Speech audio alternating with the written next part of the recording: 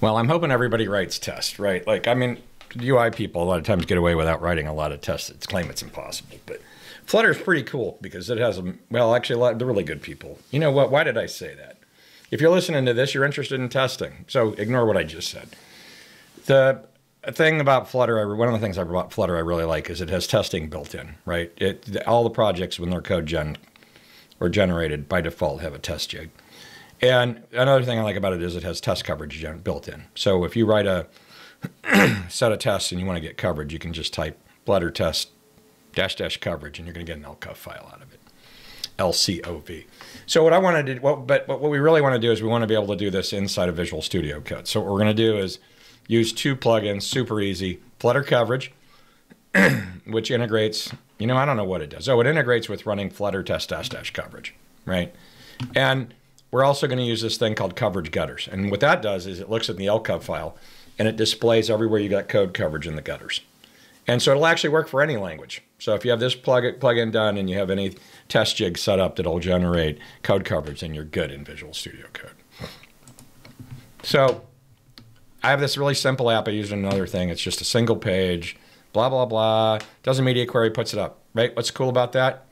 All in one file. What's negative of that? Code coverage. I pretty much get everything or nothing, I guess. So we'll find out.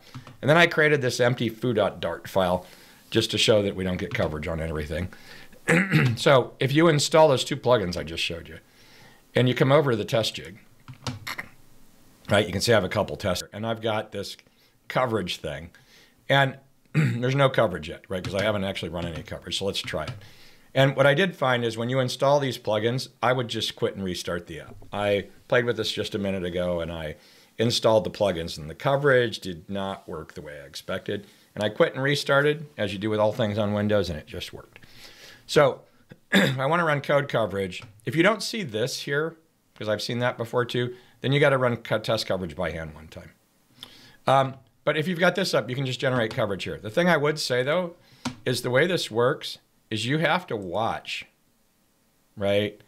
It'll actually, couldn't find a coverage file, right? So it didn't actually show no coverage here. So what I want to do now, though, is I can either run Flutter test -- coverage, or I can run this here, click on this, run test coverage. And remember, I got two plugins, Flutter coverage and gutters, right? Coverage gutters. So if I run the test coverage, we'll see if this works after I restart it. Oh, there you go.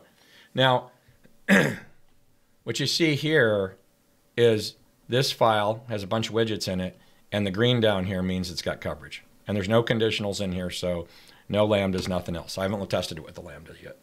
The only thing that we didn't test was the main program, which makes sense because I have a test jig that's going to run this app, generate a golden image, and that means run app isn't going to work. I didn't run it. So this is the only piece of coverage. So I don't know what's happening here. Let me try this. Oh, there we go. So if I hit reload, it knows that I have 94% coverage in lib, right? And that's because that's the only file I'm looking at. So it's a little weird. So you can see here, 94% coverage in here, and that's because there's 6%.